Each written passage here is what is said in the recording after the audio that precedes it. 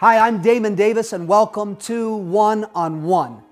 If you know the name Helen Keller, then you know she was blind. What an amazing woman, blind and deaf, and yet she wrote 12 books. I mean, talk about being able to push beyond the obstacles in this life. That's what today's program is about. Your ability that regardless of where you are, regardless of what you're facing right now, maybe a financial problem, maybe a marriage problem, who knows? You're able to see beyond that. You're able to see like the eagle from afar what God has in store for you. On today's program, you're going to meet two very special friends of mine, Kay and Olu Taiwo. They are twins with a unique, united vision to help bring this message of vision to people who need to understand it the most. And on today's show, you're going to hear about a very special book, The Vision Guided Life, that I promise you will help give you the strategy for fulfilling God's destiny in your life. And will help you discover one thing today that will catapult you onto the path towards winning in this life that God says you deserve. Don't go away. Grab some coffee. Tell someone to tune in. This program is designed to be the difference in your life, starting now. You were created one of a kind. You were designed with one purpose in mind. In you are talents, dreams, and just one could change the world. The road to destiny, it's never easy, seldom simple. We have so many questions. Those who have traveled this road, they know the way. One turn made the difference. One idea, it ignited a fire. Just one answer to one decision, one strategy, one solution could shape your thinking and cause you to win today.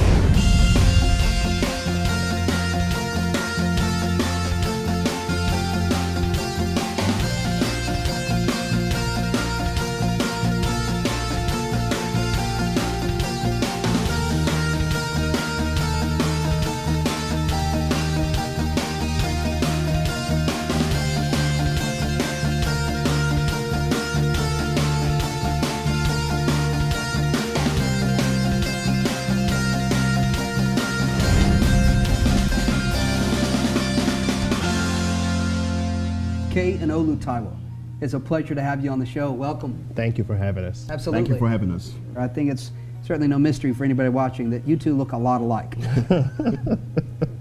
Yes, we're twins. But it's got to be an amazing thing in ministry. Yes, it is. You know, you're both pharmacists by trade. Yes. World speakers. You're authors. That means that you guys are what I would describe as process-driven people. Yes.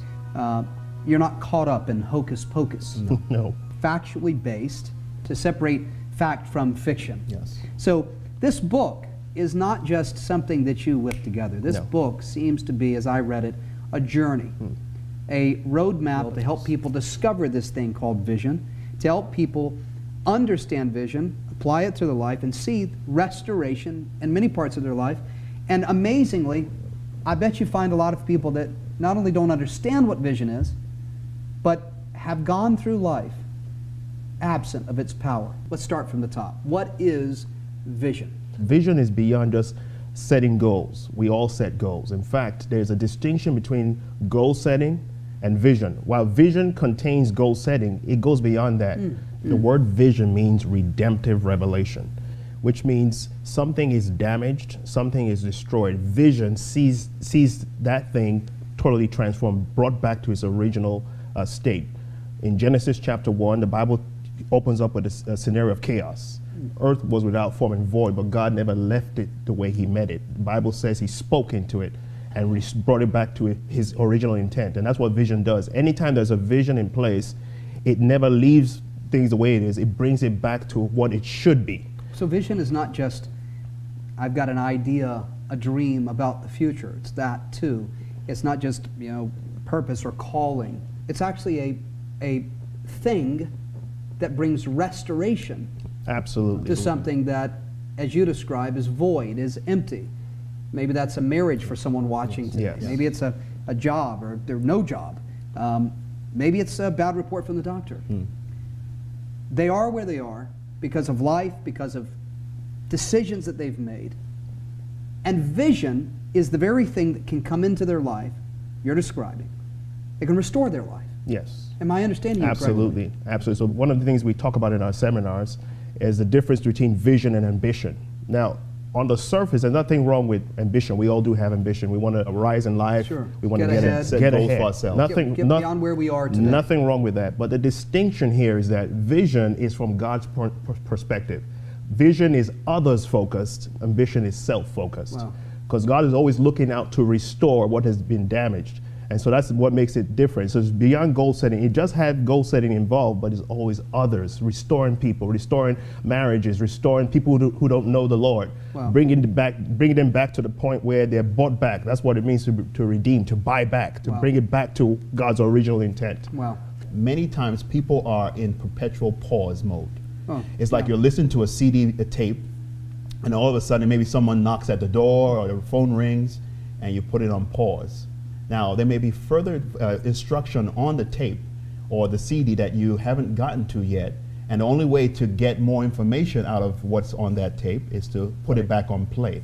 And for some people, that interruption is 10 seconds, and maybe for some people, it could last 10 years. And the pause never comes And off. never, sometimes there are distractions in life that sort of And we all put have us on them. pause. We all have distractions. And we all have them. Sure, I mean, some people have them because the pause was imposed by someone else or something else, right? Yeah. It all goes back to realignment. Okay. We're all going to have times to pause. In fact, sometimes pauses are, like you said, they are imposed on us, and sometimes we ourselves, for some reason, can get distracted, get off track. Error increases with distance from the source. The farther away I get from the source, the more distorted and blurred my vision Sure, is. sure. I give an example. I was on a college campus some years ago, and I saw somebody from a distance, and I waved very enthusiastically because I thought it was somebody I knew. But the closer we got, I was like, oh no, this is that's not not, that's not the person. And many times, the farther away we are from the source, who is God, Right. the more blurred our vision is, the more Right. distracted we will Right. be. So one of the things we need to do is come back to God and say, God, I think I'm missing it somewhere. Lord, help me. Right. And that's where it starts, is with a brokenness. God will not reject the contrite spirit, the one that says, I don't know it. Lord, I think I'm off track. Help me. And I believe that's where it starts. So if I'm struggling right now watching this program, for whatever reason, you're saying that I can rediscover Yes, Absolutely. vision, absolutely. the vision. Absolutely. And in reading this book, I will be able to what? Map out my course to get to where I'm trying to go? What will the book do for me? The practical side of this book is this. When you begin to read, the Bible says that the entrance of his word gives light. And there's nothing like being struggling and then the light bulbs come on. This book is a guide. So nobody has all the answers, but this book, what this book will do, Let's turn on the light. it will turn on the light. You first of all will see what vision is not. We talk about that, 8 things. About 8 things that what vision is not. Once you're able to identify, oh, I thought this was vision, and you're able to eliminate it, then we delve into what vision is. You know, naturally, I would expect that business leaders watching, pastors watching, people in position of authority or power or leadership would understand the importance of vision and see this book to be an asset. But what about a marriage? What about a man trying to be a better husband? What about a mother trying to be a better parent? You know, what about the average person? Regardless of the roles we play, be it mother, wife, husband, child, vision helps us to amplify, to be better at what that purpose exists to fulfill. For instance, person A says, I'm going to create cups, and this drinking cups is going to serve my family. I'm not going to go to the store ever again to buy cups. And so he does that. But person B says, you know what, I'm going to produce my own drinking cups, but I don't really see it impacting my immediate family. I see it impact my city. I see it impact my state. You know That's what? vision. I see it impact the nation. Vision is the scope. So why both Purpose scenarios, is the same in both in scenarios. both, the cup is to drink out of, Got it. but the scope of the vision is In different. both cases, a cup. Yes. But one person had vision. Yes. Saw way beyond the cup. Yes. And all that the cup could become. Yes. True. How does it apply to a marriage? Purpose of a marriage. The Bible says that a man shall leave his father and mother and cleave to his wife, Become and one. the two shall become one. So the vision is oneness. And this is very crucial because in other words, for us to become one, I'm going to have to die to myself. Right. And so will my wife. People go into marriage many times not even knowing why they're going into it. Right, and where they're going. They don't have the vision. So right. if you don't know where you're going, how will you know when you get there? Yes. And so we have to go back to God, going back to God's blueprint. Marriage is being defined and redefined. Right. But we have to come back to God. What does God say from the beginning? Right. What was his heart?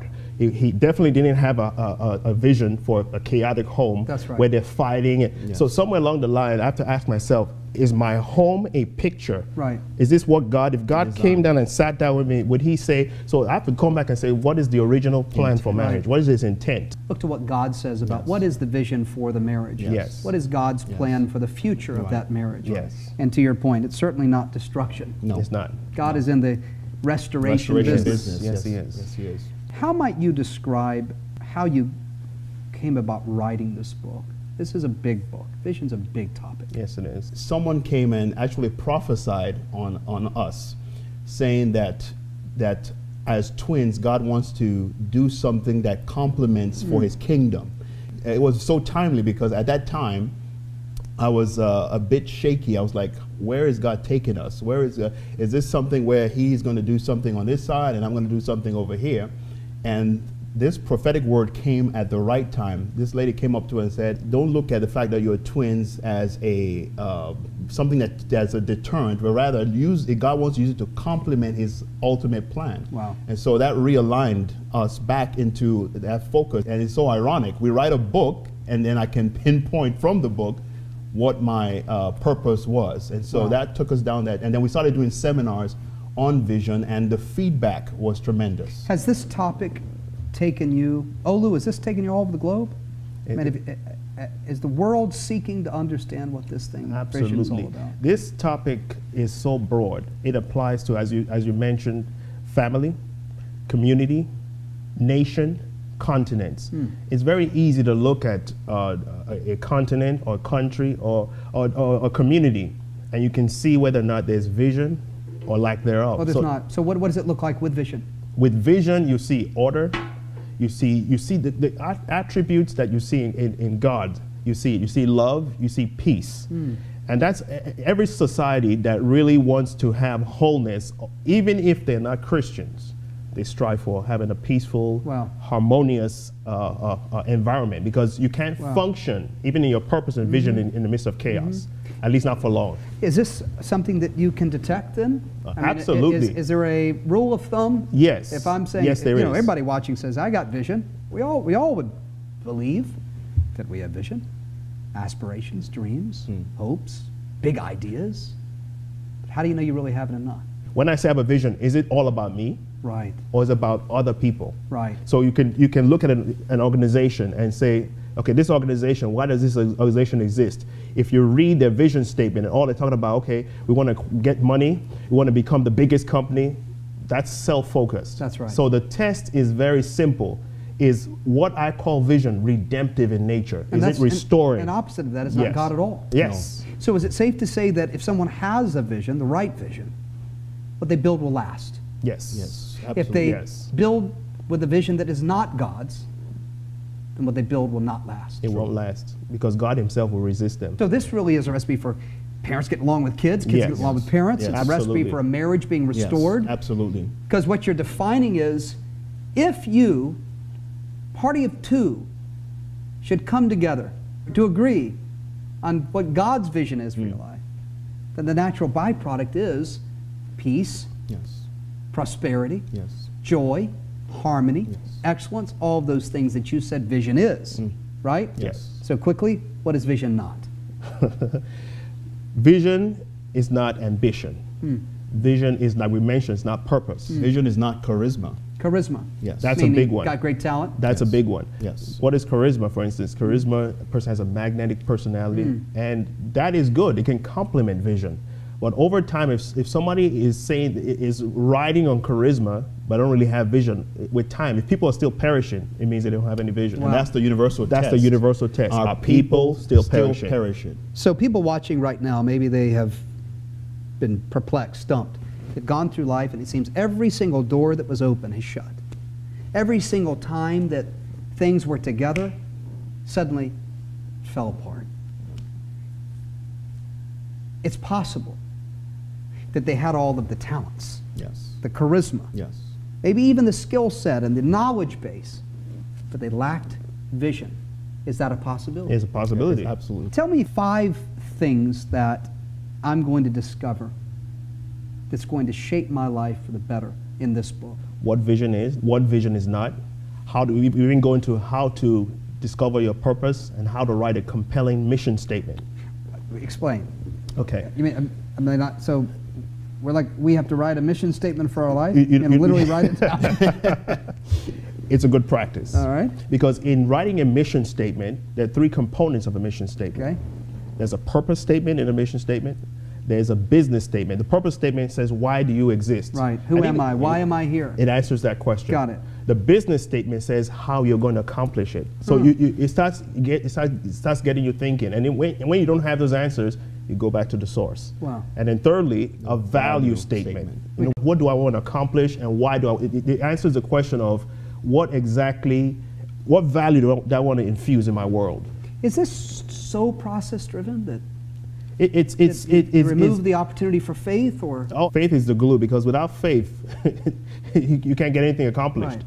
Because when we even talk about vision, faith begins where the will of God is known. Vision is God's blueprint. And a lot of people that are watching today, that God has given them a vision, and what do? They first of all look at their circumstance. Immediate doubt. What does God do? God begins to renew their minds, and then faith comes alive. All God wants is us to be positioned correctly through faith. And all God wants to do, or part of what He wants to do, I would submit, is to give us a vision that we could be in agreement with. Yes, yes. Absolutely. The Bible is very clear that He knows the plans that He has for us. And I would say that that is a great creator Yes, He with is. great vision Yes. for everyone's life watching right now. God is a God of process. And as long as we are stepping out in faith and our hearts are in the right place, He will lead us. Even when we might even just on the edge of missing it, He has a way of Bringing you back. Bringing us Absolutely. back. That's the mercy of God. So we're all in process. And I want to go ahead and encourage everybody watching this program that, it doesn't matter what you have done, where you have been. God is a God of restoration. God really wants to He has a plan. The very fact you're listening and watching this program right now is in His divine plan. So I want you to just embrace His voice, because that's what's going to make the difference. Eliminate all the distractions around you and just say, God, what are you saying to me at this hour? That will make the difference in your life. There's people watching that have a vision to do something, a gift to do something, an idea to do something, a talent. Maybe it's to write or to sing or play the piano or build something. And sadly, most of those people will take that vision to the grave. That's sad. And What you're describing is, yes, this book is an opportunity to awaken that Absolutely. vision, absolutely. to reignite the fire. It will. Don't give up. Just hold on, but wait on God's timing. Maybe it's not this time And now. tied to the timing of God is the process in which we become more competent, because there's a difference between comprehension And competency. See, when the Bible says, follow me and I will make you fishers of men, they could comprehend the following part, but the fishers of men part, over time, they became more competent. Jesus didn't say, follow me, go do the work. No. Right. Follow me, and in the process, you will become a fisher of men. And so when Jesus left, He had completed the process that brought them to a point of competency. Wow. That they could take on the work. God is a great God. Yes, He is. You know, the good news is God in an instant can put you on the right path and give you the tools that you need to get ahead. He's not looking at your past. God is looking at your future. True. He's not focused on what your vision has become. God's focused on what your vision is, and that's His vision, Yes. right? Yes. So Yes. that would say to me, in this process, you need a tool. Yes, you do. You need a resource. You don't go at it alone, right? No, you don't. You don't get from where you are, broken down, shipwrecked, beaten up, life has had its way with you. You don't go from there to here without help. Yes. And I would say that this book is just what the title says. It's a guide. Yes, it is. It is a guide to give you the vision, help you understand the vision, or help you interpret the vision, right? True. Absolutely. And then the steps to map out your course. True. Did I summarize well what this book is going to do? Great job. Great job. Great. So how do I apply it? I get this book. I make the decision. It's not a big investment. And it wasn't really for me. It reads really well. Thank you. And you can tell that you two are the intellectual chaps that put it together, because it is a very smart book, full of the Word, full of principles, full of steps that you can take. And it's not 30,000 feet up. I mean, it meets you where you are. The book is written in such a simple way, because I like to say I like things made very straightforward and simple. I'm not really impressed with things being said in a complex, complicated fashion. Where only you can understand it. Well, you can understand it. Right. Well, you didn't write it for you. No, Yes. you wrote it for Other the people that God wants you to reach. And so, if I like to see things, I like to write things in a way that people, the average person, everyday person, can read and run with it. It's a great, bridge builder in communication with your children. Yes. With your partner. The first thing that I discovered was that it's not just a business book. It's actually a book that's designed for everything, including business. Yes. Correct. And that's the feedback we've actually gotten. We've had people that said that they read the book and said they can see how it applies to individual life, how it applies to family life. It's a spectrum. God's vision is all encompassing. Yes. Good. So that's what it is. Writing a book couldn't possibly be easy. So is part of vision setting the goals? Is part of vision? Do you walk through in your book? It is. If I'm wanting to write a song, if I'm wanting to write a book, if I'm wanting to build something, create something, if I'm wanting to get a business going, if I'm wanting to find the right mate and keep the mate that I have, does this book help me understand the steps? Absolutely. It does. It does, because everything, like we said, nothing just happens. No. So it starts with a vision. It starts with the divine spark. God gives that Big idea. picture. It gives you a big picture. So Lord, I have this big picture. Father, what are the details? What should I do? What should I look for? God will bring more clarity. And just to add to that, when we first wrote the book, obviously it was in English, but right now we have it in Spanish, we have it in Portuguese, Wow. It's Brazilian Portuguese. and it's in the process of being in Russian, Russian language. Because one of the things we say in the book is that the platform you select determines your potential reach. Wow. So it didn't all start, when we conceived of this book, You didn't have the whole idea. we didn't have the whole You didn't have the idea. whole vision. We didn't It's have the whole progressive. vision. Progressive. So someone that might say, I have no, you're talking about how to guide to the vision-filled life. I have no vision at all. She might not.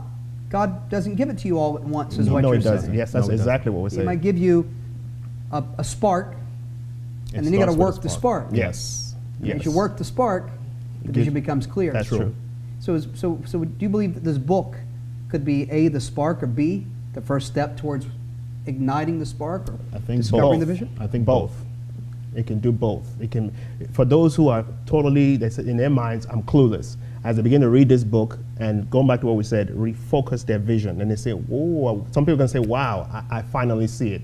That's our prayer, really. That's our prayer. As they pick up this book and begin to read, that God will give a divine spark, and then also somebody may already be walking in vision already, but it will be an encouragement and also help fine tune. That's the whole purpose of this book.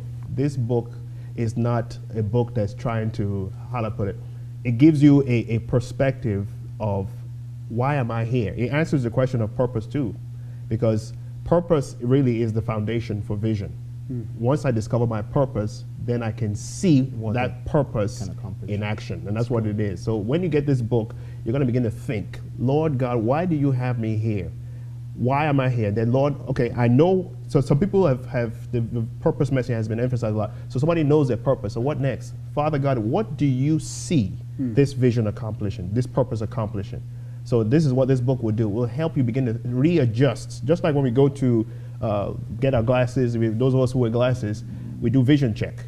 You check your eye, and then you read what's on the wall, and based on that, they adjust the lens so that you can have clearer vision. This is what this book does. Great analogy. As you read this book, you're going to see a vision adjusted. Wow. You're going to see what needs to be corrected in God's prescription Great for analogy. correction. And if I'm to add one thing, I would say it shows you that you count maybe more than you have estimated yourself in the past.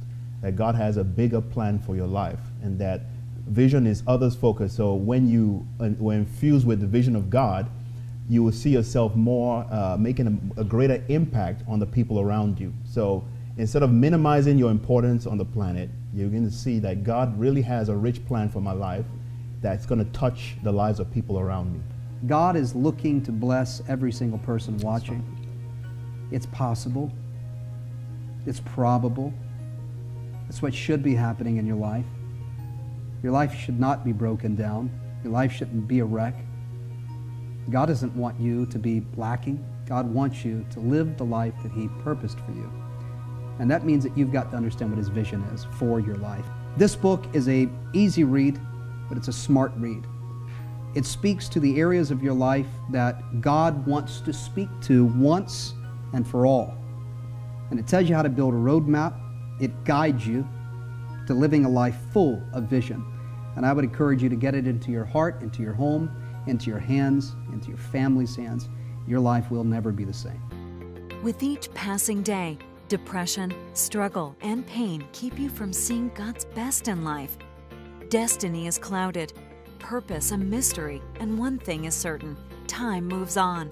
As the sun rises and the alarm sounds, you wake facing another day with debt the stronghold, health depleted, and relationship trouble choking the life out of you. What you need today is vision. Without it, we perish. But vision is more than just ambition, setting goals, or planning to win in life. Vision is the nature of God in you that can stop the devil's attacks, restore what was destroyed, and where God can move in your situation, transforming your life, putting things back in order, and redeeming the years the locusts have eaten. In the acclaimed book, Vision Guided Life, discover how God has placed inside of you a unique vision to positively impact your world and transform your life in Christ to fulfill your purpose. If circumstances have you moving in circles, if you feel like you can't get ahead, this book by international speakers, lecturers, life coaches, and authors Kay and Olu Taiwo will help you push the start button on life, a vision-guided life. Discover a sense of purpose. Discover the right direction to head in life. Get answers to your calling and reveal what God wants you to do. Discover the steps to take to move from mediocrity, breaking the chains that hold you back, and live a joy-filled life. As part of today's powerful offer, Damon wants you to have the entire uncut interview of today's show. Nearly 1 hour of one-on-one questions and answers with Damon and his guests, Olu and Kay Taiwo, that walks you through the supernatural breakthrough that vision can have in your life today. Receive the book, The Vision Guided Life, and the full-length uncut interview on DVD, all for your generous love gift of $20. This powerful collection, the book and the DVD, will transform you into a powerful, anointed, and unstoppable force for the kingdom. Remember that your love gift today gets these resources into your hands and also helps Damon to continue to bring guest after guest to you, into your home, that you may discover the steps to reach the life that God has for you.